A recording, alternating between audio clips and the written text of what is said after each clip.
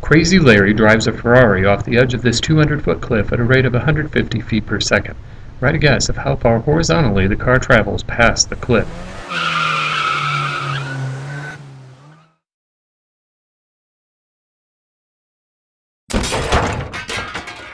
Insane Irma drives a beetle off the edge of this 200-foot cliff at a rate of 60 feet per second. That's about 41 miles per hour. Write a guess as to how far horizontally this car travels past the cliff. And as a special bonus question, which car will land first if they both reach the edge of the cliff at the exact same time?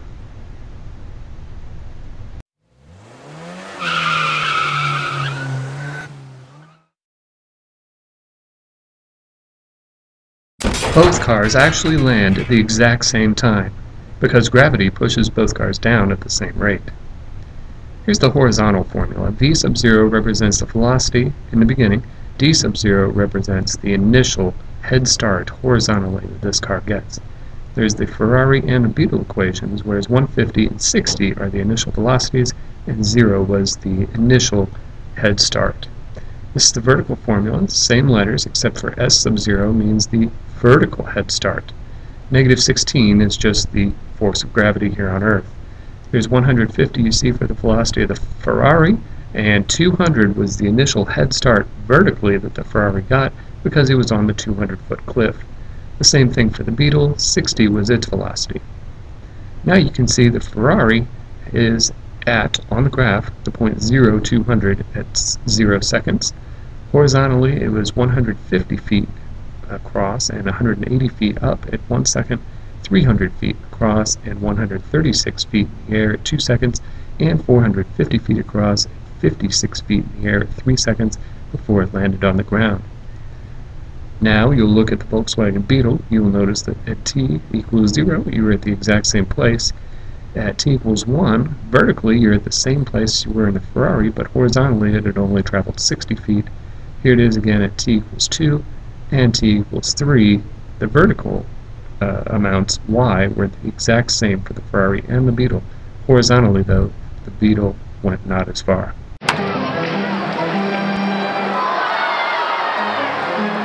Roland hits a pitch from Leon with an initial speed of 95 feet per second and an angle of 45 degrees. The ball was hit at a height of 2 feet off the ground.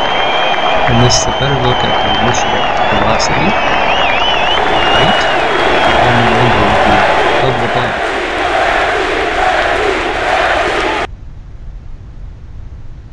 Here's the horizontal formula. 95 was the velocity initially, and 45 was your theta, the angle. The vertical motion formula, remember negative 16 is the gravitational pull of the Earth. The initial velocity was 95, and the theta was 45 degrees. H sub 0 is 2 because your initial height of the ball was 2 feet off the ground. Now that we have those equations, let's go ahead and solve some real-life questions about the baseball. First, for how much time is the ball in the air? So since we're talking about the ball being in the air, that's the height. So let's find the instant when the ball is no longer in the air. That would be a height of 0. So I'm going to use that y equation and plug it in right there, a 0 in place of the y. So next, I have to realize that this is a quadratic equation. So there's my a, b, and c. Next, you can plug it into the quadratic formula, and that looks like that honkin' mess. And if you don't like doing that by hand, maybe you can do that on your quadratic formula solver on your calculator if you have one. Whatever you do, you end up getting 4.228 seconds, and that is how long the ball is in the air. Next, I want to know when is the ball at its maximum height. So we see the word maximum and height. Maximum means usually I'm looking for the vertex. If I'm talking about a parabola, that's going to be the maximum, and height tells me I have to use that y equation because y represented the height. We know that to find the vertex of a parabola you have to do negative b over 2a. Otherwise you can just graph it on your calculator and use the maximum function. Either way, you end up getting this if you're doing it by hand, because remember the b value was 95 sine of 45 degrees and a is the negative 16. You work that out on your calculator and you get 2.099 seconds. Okay, we just discovered when the ball reached its maximum height. Now we're going to find out what is that actual maximum height. So, in order to do that, I'm going to take that 2.099 seconds that I just found and plug that in for t in my t values for the y equation, since we were talking about height.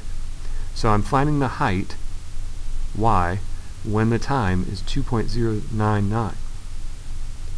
So I plug in 2.099 for t every time I see it in that equation, and I end up getting 72.508 feet. Next, we're going to find the distance that the ball traveled. Now this is the horizontal distance, not the total distance. So we're looking for how far across the field does the ball travel. In order to do this, we're going to plug in that 4.228 that we had previously way back here when we answered how much time the ball is in the air. So I want to find out, since the ball is in the air 4.228 seconds, so right now at 4.228 seconds the ball will be on the ground. So if it is on the ground, how far across has it gone? So in order to do that, I'm going to plug in the 4.228 in the x equation for t. And when I do that on the calculator, I get 284.017 feet. Finally, let's find out if we've made a home run. The fence is 280 feet away from home plate, and the fence is also 8 feet high. Let's find out if it's a home run. So first of all, I need to figure out where it is horizontally. So I'm going to use my x equation. I'm going to use 280 feet for my horizontal distance because that is where the fence is. Next, I'm going to solve that and get 4.168 seconds. So now I know that at 4.168 seconds, it is at the fence. It might be above it, it might be hitting it, or it might be rolling around on the ground. I really don't know.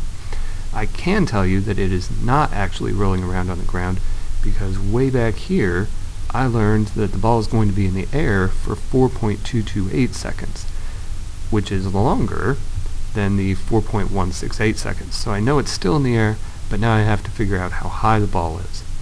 In order to do that, I'm going to have to use my height equation, the y.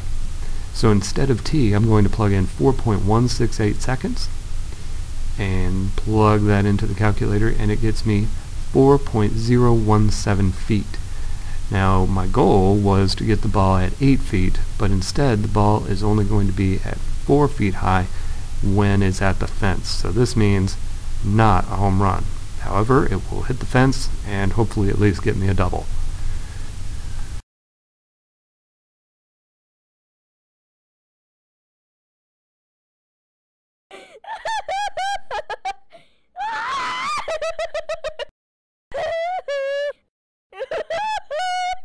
This is Joyce. She's going to shoot her 6-foot-tall brother with a dart gun from 1,600 feet away. She holds the gun at a 56-degree angle 4 feet above the ground. The dart fires at an initial rate of 235 feet per second. First, let's determine the parametric equations for both the x and the y. First, for the x, we know that the initial velocity was 235 feet per second, so v sub 0 would be 235. Theta, the angle, was 56 degrees, and the d sub 0 is the starting point, or if you can think of it as the head start horizontally of this dart. Since we didn't have one, it will be 0. Now for the vertical, the y of t equation, our v sub 0 is still the same, it's 235 feet per second. Our theta is still the same, it's 56 degrees. This time though, this is a vertical head start. The dart had a vertical head start of 4 feet because Joyce shot that dart from 4 feet above the ground. So S sub 0 equals 4. If she misses her target because he moves, how far away will the dart land on the ground?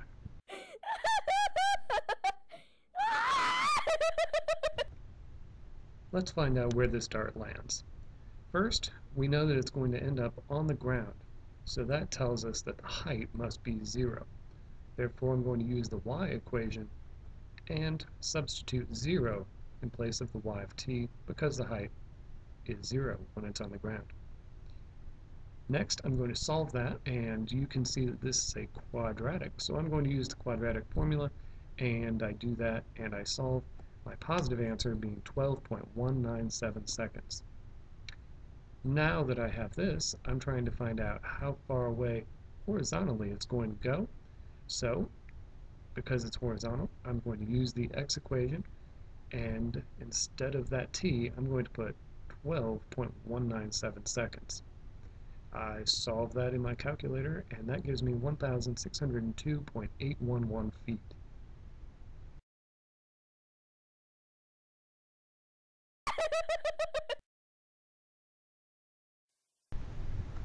If her brother remains still, when will the dart hit him?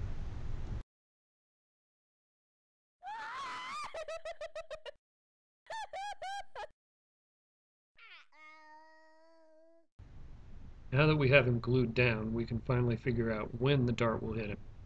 So, since we know the horizontal distance of this boy, x of t would be 1600 because he's 1600 feet away, I'm going to use that x equation. Next, I'm just going to solve for t, so this 0 doesn't matter anymore, so I can just get rid of that. And then I just have this big old number touching t. I don't want them touching, so I'm going to divide both sides by whatever is touching the t. My calculator gives me 12.176 seconds. Now I need to find out how high on his body the dart will actually hit him. Since I just found the time, I can plug that time in for t in the y equation. So here I've plugged in 12.176 in place of t in that y equation to find the vertical distance that the dart will have hit him at 1600 feet horizontally. So I plug all that into my calculator, and it gives me 4.173 feet. This means that the dart will hit him, again, 1600 feet horizontally from where it started, and it will be 4.173 feet above the ground.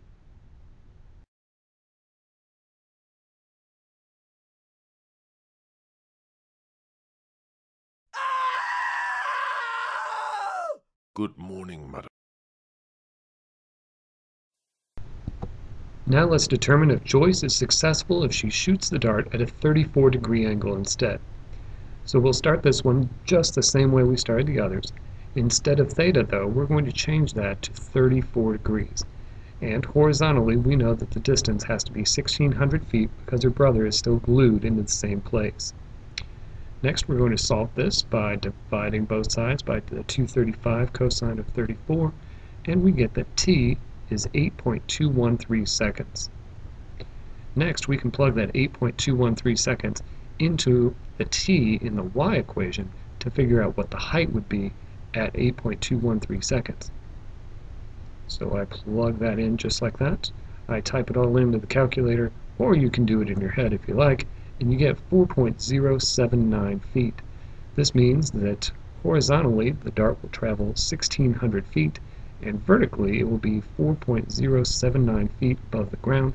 That means, since the brother is 6 feet tall, that the dart will still hit him even though she changed her angle to 34 degrees.